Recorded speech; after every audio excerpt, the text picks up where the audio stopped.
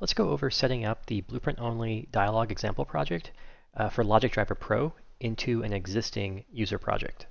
From the GitHub page, we can just go to Code and download zip. Now, I've already extracted the zip file we just downloaded on the left, and on the right is a user project I've already created in Unreal 426 using the third-person template. No other changes have been made to this project. What we should do is, from the zip file we extracted, go under the content folder and copy both common and dialog folders. In our user project, let's go under content and paste the folders directly in there. If you need these under a different location, then what you should do is open up your project and migrate the files over, or just paste them here like they are now and then open this project up and move them once Unreal is already open. That's important, otherwise references will be broken and this won't function. Let's open up the user project and we'll see the existing third-person template. What we can see here under the content drawer is we have common and dialog, the folders that we copied over. Under dialog, we have files, and under here we have samples and template. Template is what you're going to want to reuse throughout your project. This will contain different widgets and important components. Samples is just going to be like example state machines and an example map showing how everything is used. So if we go into the map, we can open up dialog example map. And this will show you how to use the plugin or some basic examples of it. Now, if we press play and go up to someone, we can't actually do anything yet. So what we're going to have to do is go under Edit, Project Settings, go under Input, and we're going to add action mapping. Now, right now the dialog is expecting the action key talk. So let's just make this E. And now if we press play and press E next to someone, it will start dialog, and you can go through and press E to continue dialog or select options with your mouse button. Let's cover the template layout and what each of the files do.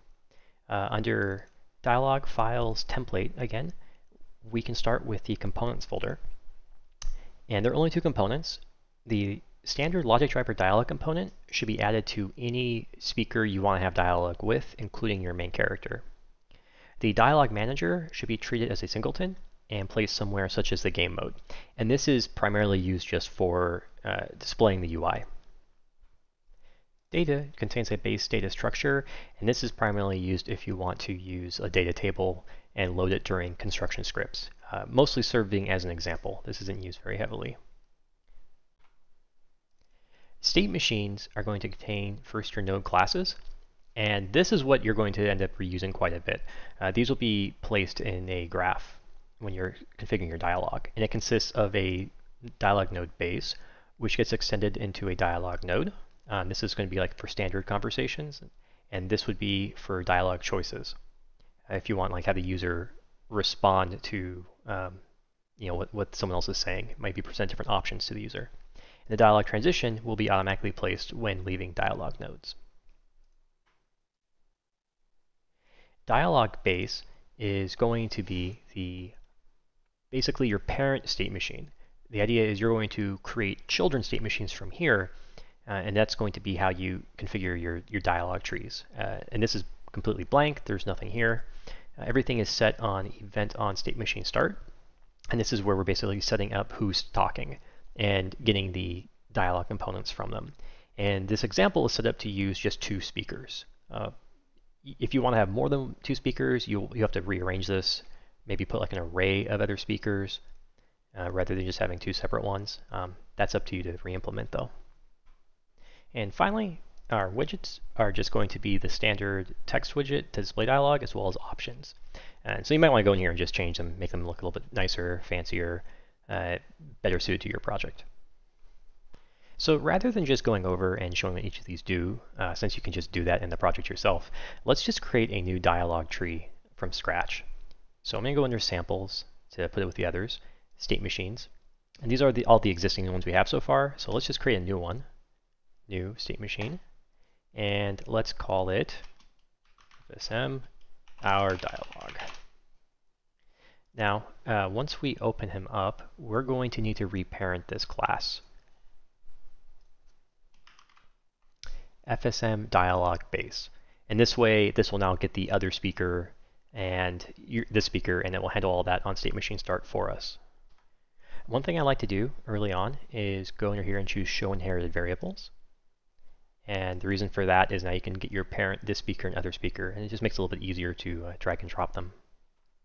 So let's start and just drag out and add a dialog node. Hello there.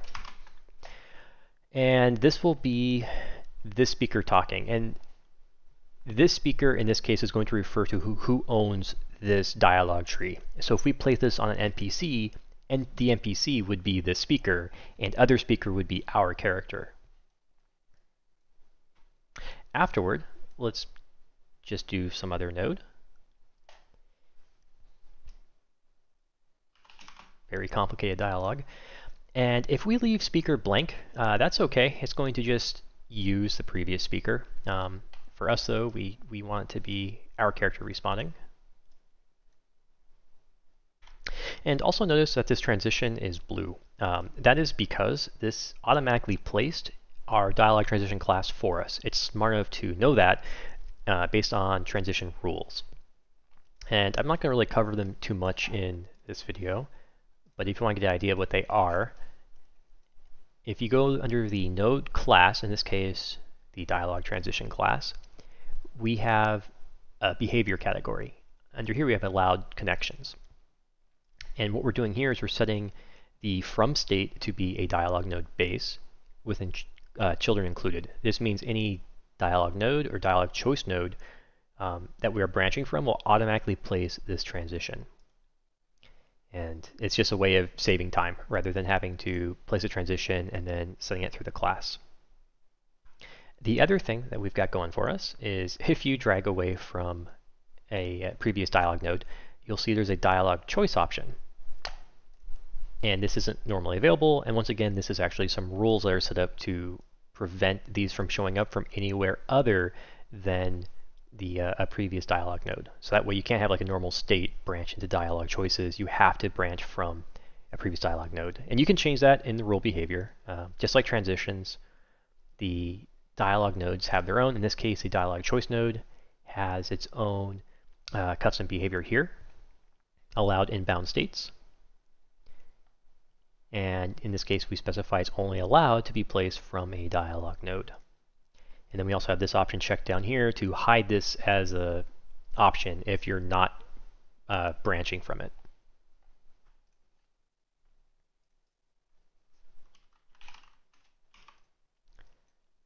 Let's add some really complicated choices here.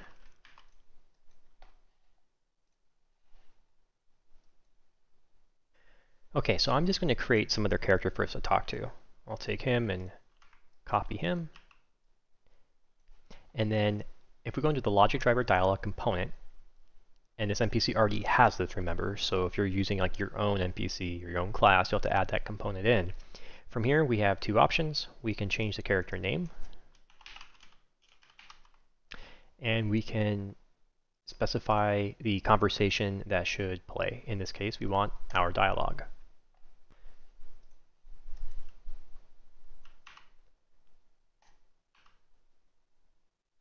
Now let's make our dialogue a little bit more complicated. We can do other things like reference other speakers within dialog trees. So let's just drag that variable over here.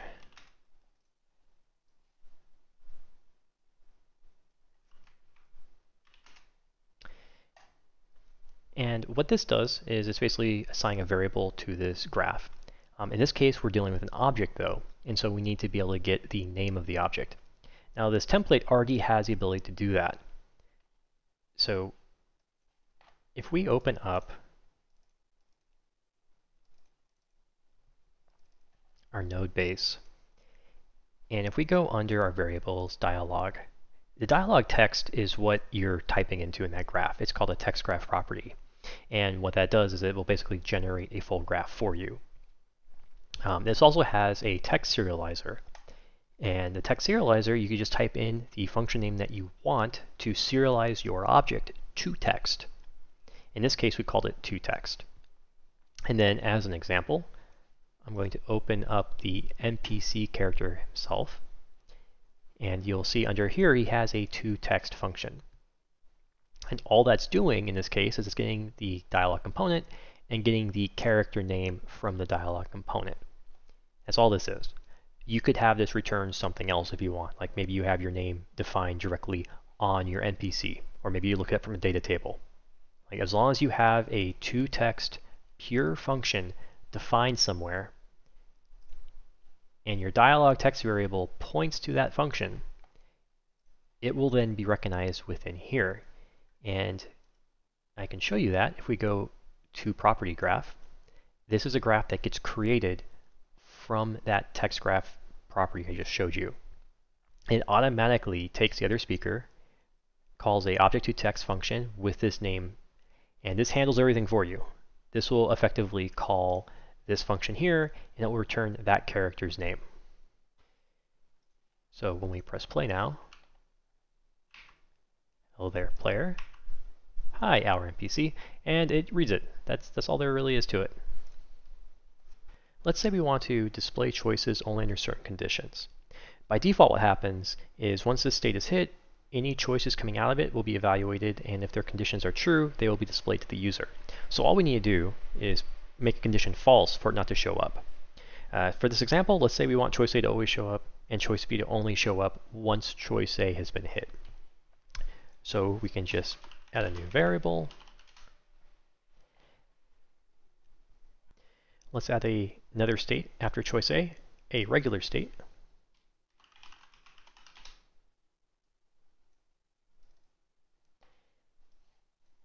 And set this to true.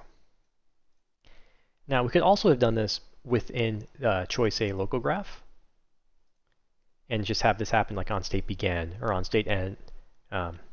Actually, on state begin is where we would want it in this case. The other thing we're going to have to do in this case is go under class defaults, and we're going to want to choose stop on end state. And the reason for that is these nodes have special handling in there to determine if the state machine should stop or not. Because this is going off into a normal state, that handling won't take effect and the dialog won't end. Without this, it would kind of just keep running unless you add special logic in to stop the state machine yourself. So just telling it to stop on end state is a pretty good option for this. Okay, so now if we go under the transition to choice B, all we have to do is really delete this. We don't really care what the class instance does in this case. And just connect choice A to can enter transition, and that should be all we have to do. And then when we press play, only choice A is visible, and it ends. We press them again, choice A and choice B are visible. And then finally, the last thing to go over is what happens if you want to use this with your own characters, because in here we're still using the sample characters that came with this example. So in this case, if we go under world settings, this level is currently using a custom game mode, which is loading in our character. So let's just remove that and set it back to default. So now when we press play, nothing should happen. Yeah, because we are no longer using our game mode. So to get this corrected, logic driver dialog game mode is what ships with the example, and third person game mode is the user game mode in this case. So this would be like your game mode in your project. So if we open that up and go to full blueprint editor, let's just add in the dialog component manager.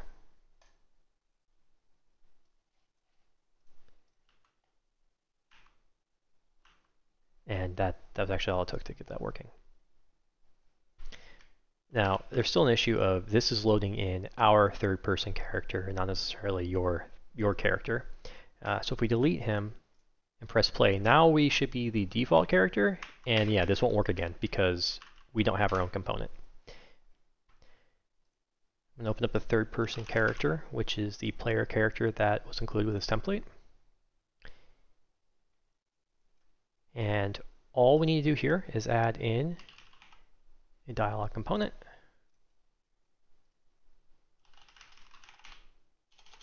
Input action talk.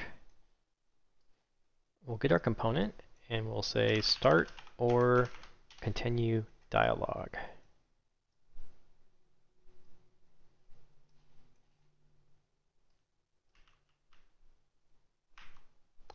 Okay, and so the dialog works, but you'll notice the NPC is addressing us by our name and there's no longer a name here. So that's because we haven't defined our toText function yet. And so all I have to do is go back here,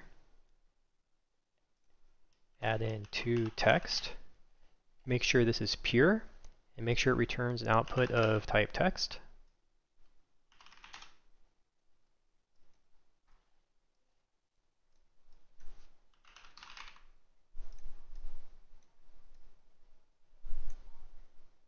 And since we are using the component for the name, we'll have to define the character name here.